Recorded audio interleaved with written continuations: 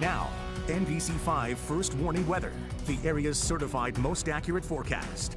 And Andrew, I know you were out there yesterday. You caught wind gusts of over 80 miles per hour. What was it like being out there and having to kind of open the car door even just to get a closer look at things? It was a very intense scene. The weather lab was kind of rumbling at times. You could just hear the roaring of the wind constantly as you stepped outside. And just to basically step around from the driver's side over to the passenger seat, I had to open the door and had to use all my power to fight the wind. So that type of wind, again, I caught a gust over 80 miles per hour. That was enough to cause uprooted trees there in Middlebury. It wasn't only there, the spine of the Western Green Mountains caught widespread gusts over 50. So lots of tree damage yesterday. Today we're still breezy, some gusts over 30 miles per hour at times, but no damaging wind. That potential is long gone. We're tracking the potential for a few snow squalls today, especially during the afternoon hours as well.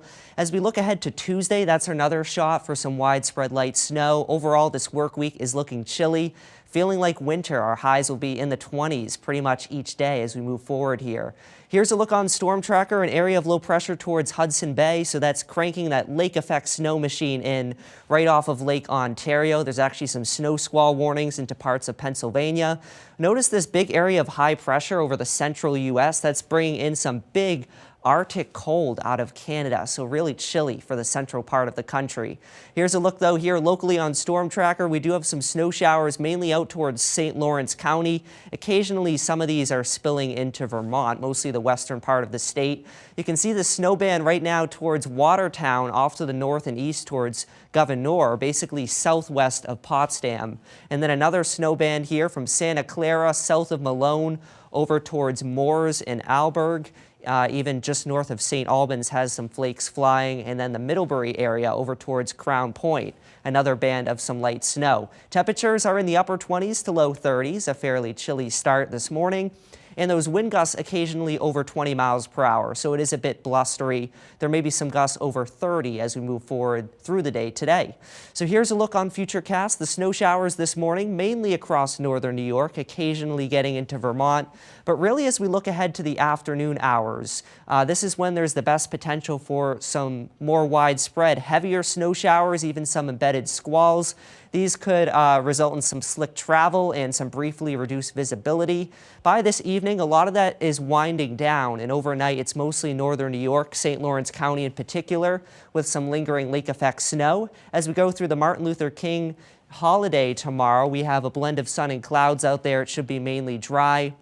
And then fast forwarding into Tuesday. First thing looks okay, but as we look ahead towards late morning Tuesday and into the afternoon, some steady light snow looking possible, but this will all wrap up as we look ahead towards Tuesday night. Here's how much snow we're expecting throughout the day today through about first thing tomorrow morning. The highest totals will be in northern New York, where we have some enhancement off of Lake Ontario. 4 to 8 inches to the south and west of Potsdam. Some spots could be up around a foot. Still a few inches, though, for Franklin County and into parts of Essex County. Some lighter totals here into the Champlain Valley. Still a dusting to a couple inches possible. Same thing for the Connecticut River Valley. And then along the spine of the Green Mountains could be a few inches. Generally a dusting to a couple inches for southern Vermont.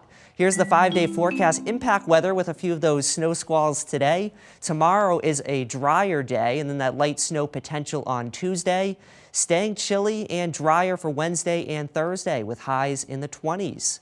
Time now 7:48. Let's get another check of sports.